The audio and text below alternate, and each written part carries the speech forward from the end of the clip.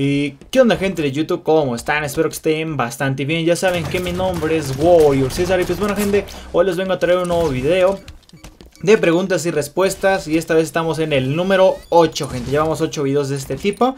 Y pues bueno, gente, gracias por el anterior video. Tuvo bastante recibimiento por parte de ustedes. Y esta vez vamos a contestar 8 preguntitas. No voy a añadir nuevas o varias que me hacen. Así que pues bueno, gente, antes de comenzar, las preguntas que estoy contestando en este video son del video anterior, del preguntas y respuestas número 7. Así que si quieres que tu pregunta salga en el siguiente video, ya sea sobre mí, sobre el canal o sobre alguna duda que tengas del mundo de los videojuegos, yo con mucho gusto te la contestaré y también te voy a decir si no te la puedo contestar, ¿no? Pero tu pregunta la tienes que dejar aquí abajo en los comentarios de este video para que salga próximamente en el preguntas y respuestas número 9. Así que bueno, vamos a comenzar con este, que es el número 8. Y vamos a comenzar con la primera pregunta que nos hace Israel Osorio de Luna, que nos dice: ¿en dónde has visto la Xbox One S en 7,000 pesos? Yo la encuentro en 10,000 pesos mexicanos. Bueno, para los que no sepan, también existen las compras de internet, al menos en Amazon México, la tienda oficial de Amazon México.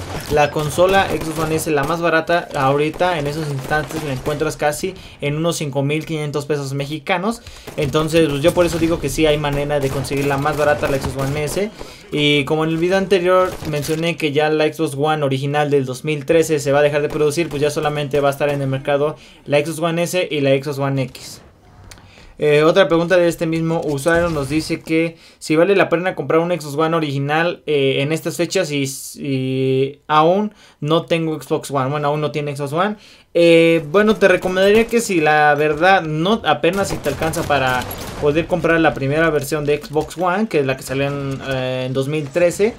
Pues sí te la podrías comprar, o sí te recomiendo que te la compres, porque pues bueno, es lo mismo que la Xbox One S, donde vas a ver el cambio verdadero en Xbox One X. Pero supongo que si estás pensando en comprarte la versión original, pues no creo que te pueda alcanzar para un Xbox One X. En este caso pues sí te la recomiendo, aunque como habría mencionado en el video anterior, Microsoft cortó la producción de esta consola, que es la original que salió en el 2013. Así que veremos qué pasa, gente. Pero pues, yo en verdad sí te la recomiendo. De hecho yo tengo la Xbox One original, versión de Halo 5 Guardians. Entonces pues bueno, yo sigo utilizando una de estas. Vamos con la siguiente pregunta, que bueno, aquí dice: ¿cuál será el precio? En la anterior yo había hablado sobre el posible precio de Xbox One X, que yo había dicho que iba a ser entre 10,000 a 13,000 pesos mexicanos. Y pues bueno, este usuario, Benito Camelo, me preguntó que cuál es el precio en México de esta consola, de la Xbox One X. Y pues bueno, el precio oficial es de 12,000 pesos mexicanos. En unas tiendas la puedes encontrar en 11,000 pesos, 1,000 pesos más barata.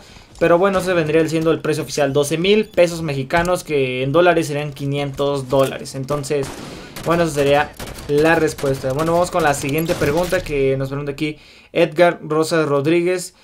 Hola, ¿qué tal? Tengo la primera Xbox One. ¿Crees que sea buena idea cambiarlo por un Xbox One X solo por tener experiencia 4K? Saludos.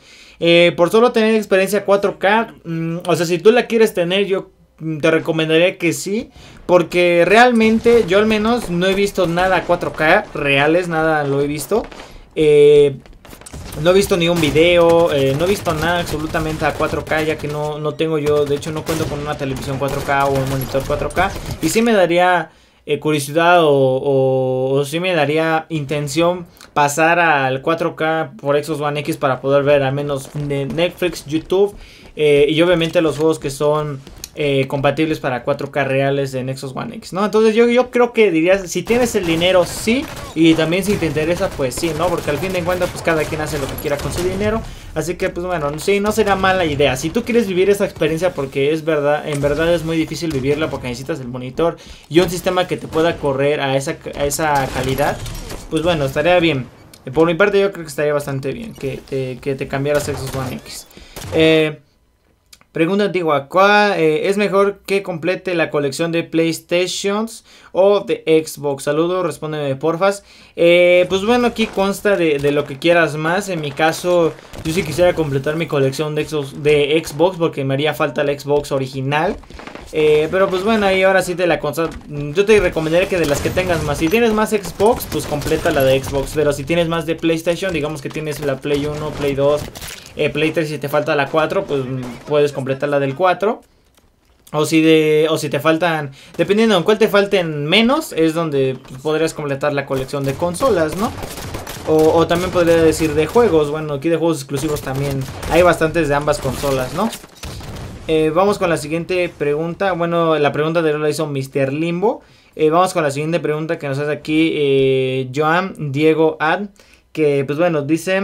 los juegos anteriores serán compatibles con la nueva Xbox One X. Me refiero a que si tengo el Gears of War 4 en disco de Xbox One, pues será compatible con mi Xbox One X. Bueno, yo ya había hecho un video sobre esto, que si tienes dudas, se los dejo aquí arriba en una pestaña, que son básicamente todas las preguntas frecuentes sobre Xbox One X. En este caso, gente, sí son compatibles todos los juegos, como lo había mencionado, como mencioné en ese video, desde Dead Racing 3, que es Dead Racing 3, Racing of Rome o FIFA 14, que son de los primeros juegos que salieron para Xbox One por allá a finales del 2013.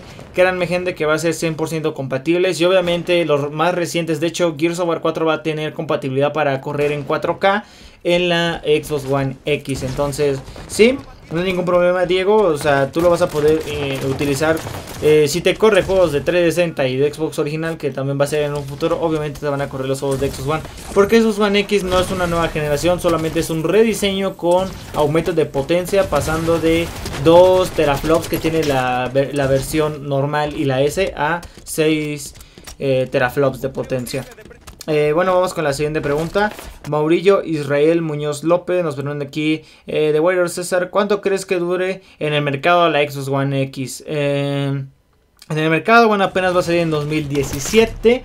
A la Xbox original le dejaron 4 años. Entonces yo creo que esta al menos unos 5 años va a durar en el mercado. Pero, y tal vez saquen la nueva Xbox 2, o como le quieran decir, la nueva generación. Quién sabe cómo Microsoft vaya agarrando, o si ya de plano se va a agarrar Xbox One para toda la vida.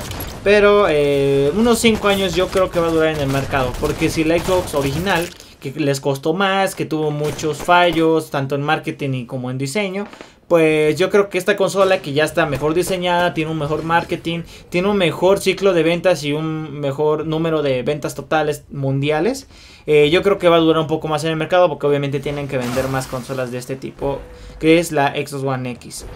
Vamos con la siguiente pregunta que nos hace aquí John Cena, que dice, si quiero comprarme un Xbox One S y no tengo tele 4K, ¿no sirve? ¿O cómo se ve? ¿O qué pedo? Respóndeme, Plox.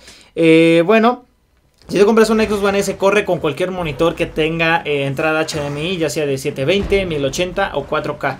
No hay problema si no es 4K la televisión. Aquí el chiste es que tenga entrada HDMI. Entonces las televisiones SRT, que se conecta por ya saben, los cables, el rojo, el blanco y el amarillo, esas televisiones ya no sirven.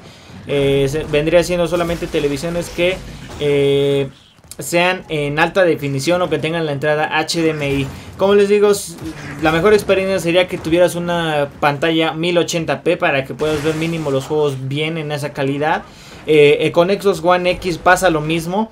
No importa si tú tienes una tele o un monitor que no sea 4K o así, tú vas a poder correr Xbox One X, tú vas a poder correr Xbox One S sin ningún problema.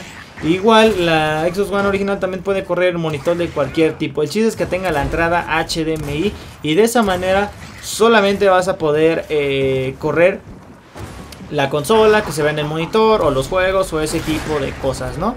Y pues bueno, gente, esas serían todas las preguntas que me hicieron. Al parecer creo que fueron 8, si es que no me pasé ninguna.